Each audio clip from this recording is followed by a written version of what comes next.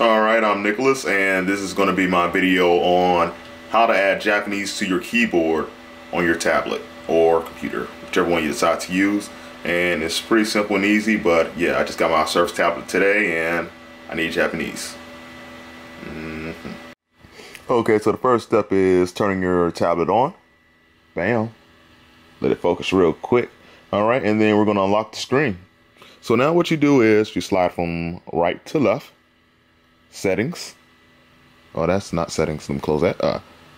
Settings. Right here. Go to change PC settings.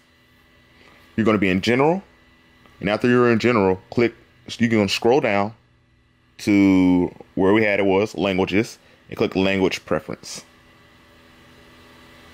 Still a little bright. Let me turn it down real quick. Alright, now that we're in language preference, what we're going to do is add a language. Make this bigger. Oops. Now you see my finger on a small screen. Alright, so now that we're in language preference, you can search for your language or you can just type it in. So I'm looking for Japanese. Right there, I click it. Enter. Let me close this out there. Boom. And it's added. So now go to Google Translate.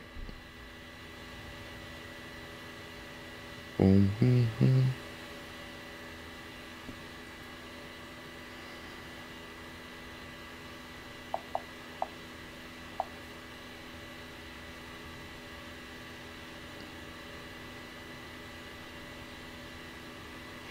know if I'm ever clicking this right.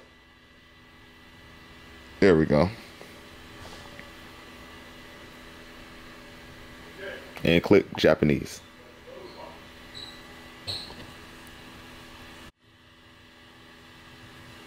Alright, and here we go. Kore wa sugoi desu. Boom. This is awesome. And that's it. Part 2 will be putting your whole tablet in Japanese or computer.